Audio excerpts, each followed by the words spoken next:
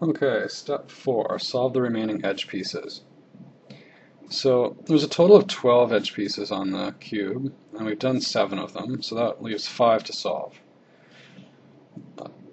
This step 4 should really be broken down into 2 parts. There's sort of 2 phases to it. The first part is to solve these 3 right here. So that's the 3 that are kind of on the opposite side from the unsolved edge piece right here. And then the second phase is to solve the remaining 2 if necessary. To start out doing the first 3 here, you can usually kind of trivially solve one. For example, in this case, I've got the yellow-green piece right there. It needs to go right there, so it doesn't get much easier than that. The next one I'll solve here is this yellow-blue, so that needs to go there. The concept basically is you'll be doing either this move here or this move here in order to get this edge piece onto the U face. So you simply need to pick the right one in order to put the yellow, the U color, on the U face after doing that move. So in this case it would be this.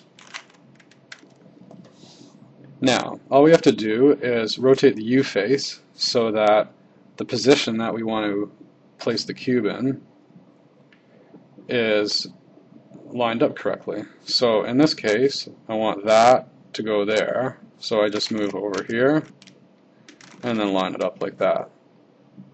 Now, I'm not quite done. I need to fix the cube up. So what I'll do is just turn this again, and then that way I can move one of the other edge pieces from the U face into that working spot. So I'll be working with this yellow-red piece next. And of course I need to fix up the U face. So that's, I've got the, I had the yellow-green one done before, and I just did the yellow-blue one. So the next one to do is this yellow-red. That goes over here. So again, I want to move like this to get that up to the top layer. I want to move it into this spot, so I'll just move the U face to line it up, and then like that, and then slide one of the edge pieces that I'm not trying to solve in this position here, so that when I fix up the cube I'm not undoing the work that I've already done. So that's the first of the 2 parts complete. Now this next part here is really where the only memorization I think occurs for this solution.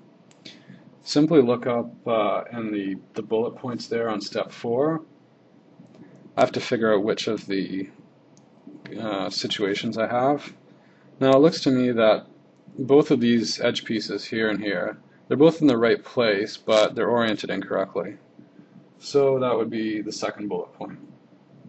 And so I just do the move as it says. For this move, I've been a bit casual with how I've been holding the cube, and I haven't been using the notation all that frequently. This is one situation where you'll really have to pay attention to that. Of course, any time that you're actually using the notation is an important time, but for a lot of the other moves they're a little more intuitive, so there's not really the notation or a direction to particularly worry about.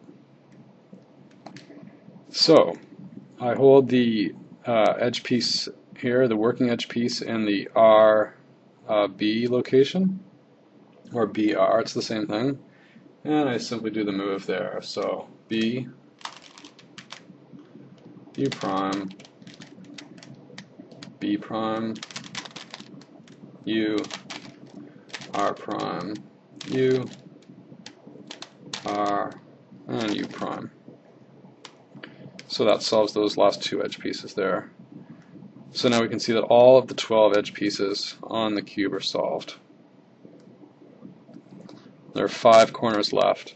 Sometimes after doing this stage, sometimes the corners will be solved by chance. So that will simply save you a little bit of time later on in the cube. Okay, that's it for step 4.